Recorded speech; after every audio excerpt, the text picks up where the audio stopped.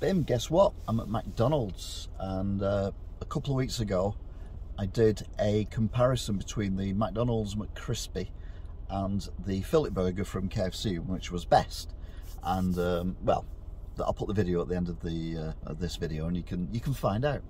But what I'm going to do today is I'm actually ordering two McCrispies, and I'm going to make a equivalent of a fillet stack burger from KFC and see what that's like.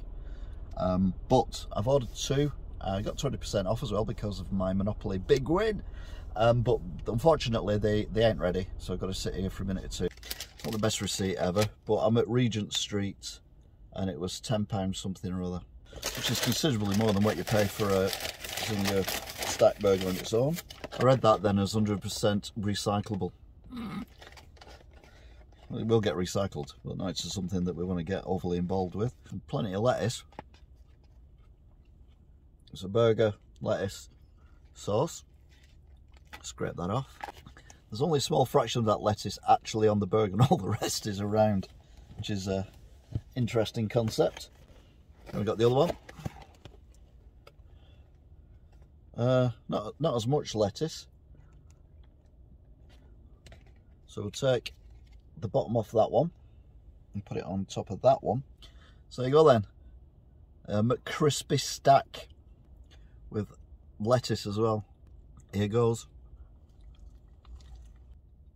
I feel like the coating's a bit spicier, a bit hotter. I feel at the back of my throat.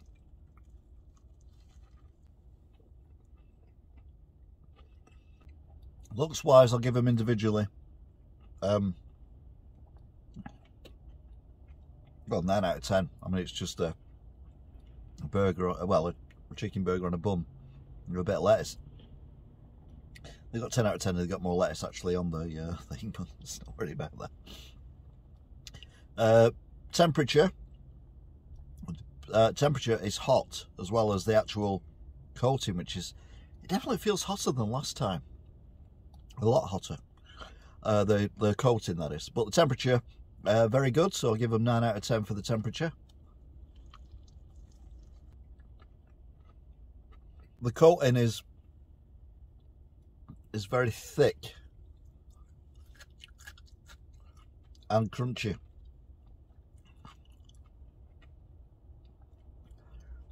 And the chicken it's real chicken.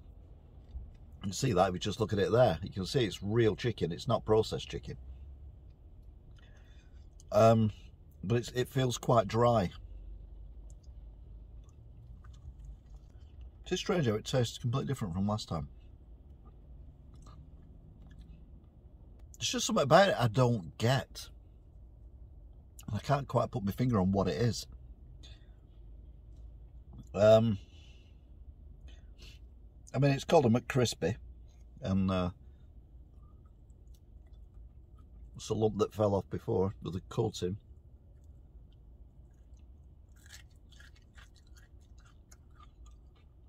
And it's crunchy. I wouldn't say it was crispy, it's crunchy.